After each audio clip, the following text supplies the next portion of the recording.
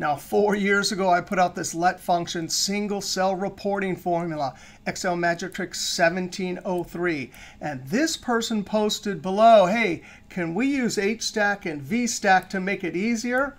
Well, not really, because there's the formula. But this is 2024, so we have a trick up our sleeve that's going to make it much easier. Now, the first problem with a monthly person report is we need to convert these to some month form. I'm going to use end of the month, start date, all of these daily dates. And by the way, I have a lot of rows hidden right here. Now, end of the month is one of the toolpack functions that can't do array operations. So we need to coerce it with double negative. And we say, hey, I want the end of the month, close parentheses. Now, these are all the end of the months for January, but there's March. All those rows are hidden there.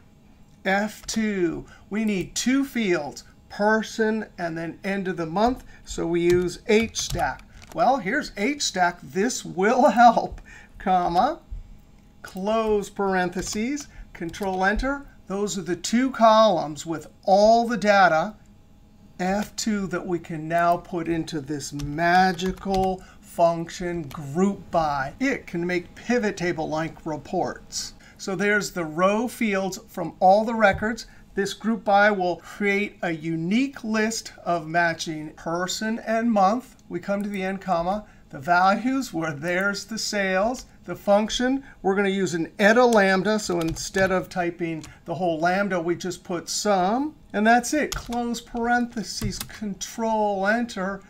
That is amazing. From that to 2024 Excel magic. All right, we'll see you next Excel magic trick.